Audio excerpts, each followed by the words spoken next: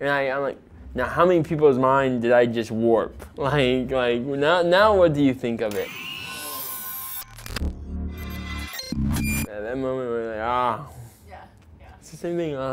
Before everyone went to work and before Heisenberg, it was Walt and the family in the morning, right before everyone's off and doing their thing. I was never really a breakfast person. I'm still really not a breakfast guy. I eat breakfast between the hours of like 1 and 4 a.m. I mean, that's like I think the only time I really eat breakfast. I was there that day when Giancarlo Gus Fring slit the guy's throat, and that was amazing. And I was there on some of the most grueling days when Walt killed Jane, and that was definitely very something traumatic to watch, and it was rough. And I've seen the first episode of every season and the last episode of the last season, and I'm happy with that. I'm not a big fan of hearing myself speak or seeing myself on the television. I don't like to watch my work at all. I sound like that? Ugh. I don't like it. It's like nails on the chalkboard. There's a lot of things I would personally want to change and do, but it happened the way it happened and I can't change it, so I'm not going to watch it.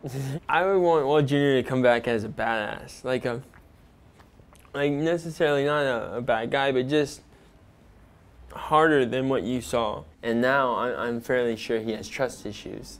I had this really big bag and it was for eating. It was for people to eat. And every time I would break it out to show people, everyone would just dig their hands in it. And they'd be like, oh, take a photo of me. And they'd be holding it like this. And they'd be like, okay, and they'd dump it all back in the bag.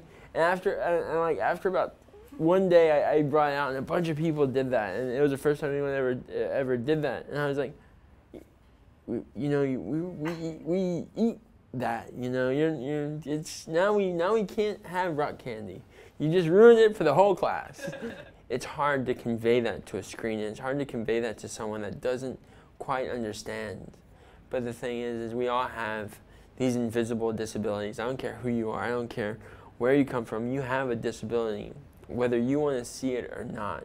People have these challenges. People have these fears and these doubts, and there's so many times where people need to overcome those and not be afraid to be what they're meant to be and be themselves. Sometimes the clothes are a little interesting, but you have your boys and your girls that are very that Zoolander style, which I mean is, if it works for you, that's fine. It's my mom making noise. Hi, Mom. Shh, it's okay.